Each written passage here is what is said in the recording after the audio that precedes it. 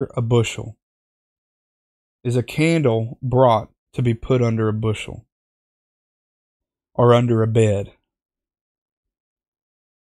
and not to be set on a candlestick?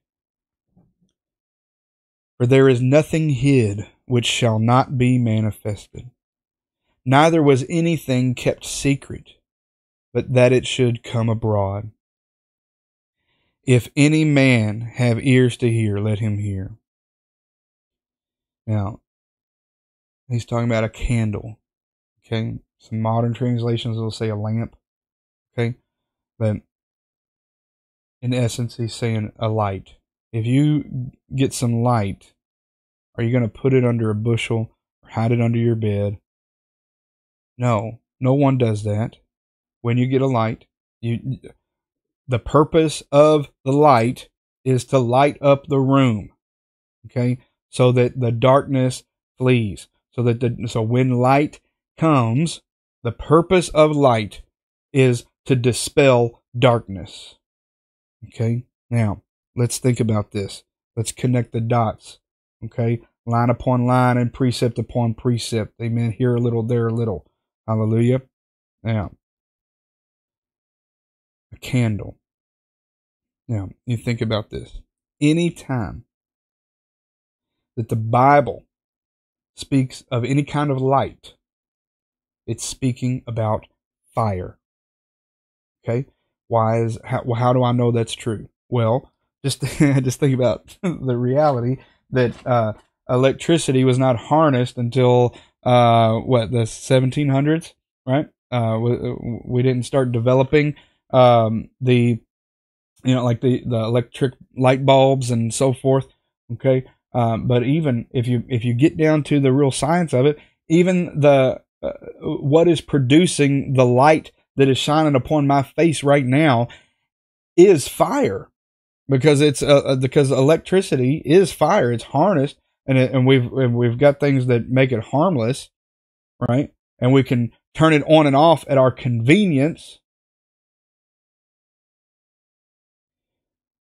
But even what's producing the light inside of that light bulb on my ceiling and what's shining in my face behind this softbox is fire.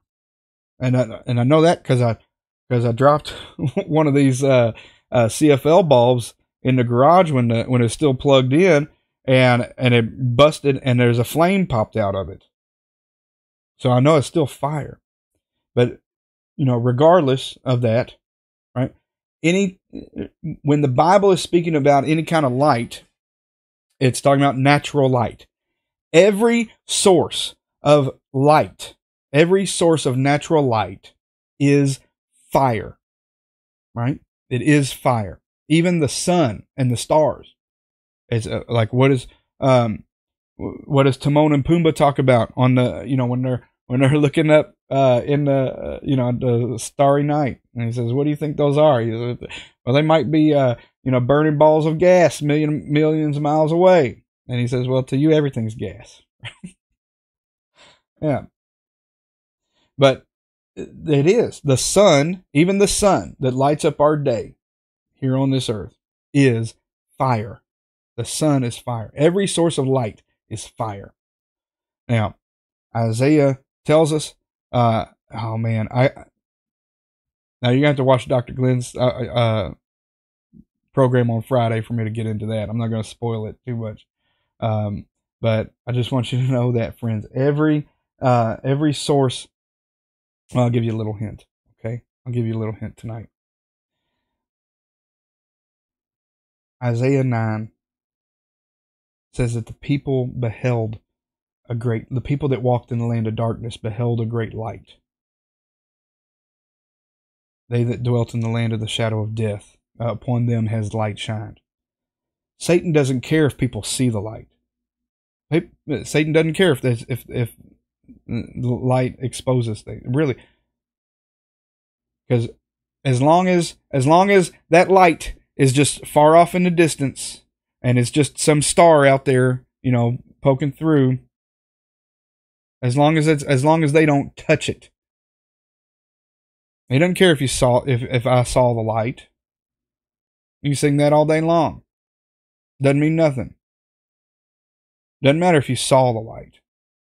Okay? What I'm telling you. You don't hear what I'm not saying. Hear what I'm saying. Okay? Satan doesn't care if you just see the light.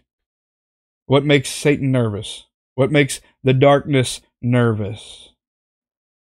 What needs to happen in order for you to be freed from the darkness is for you to come into contact with that light, for you to touch that light, okay?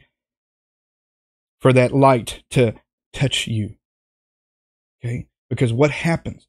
What happens when people come into contact with fire? You're affected. You are undoubtedly affected when you come into contact with fire.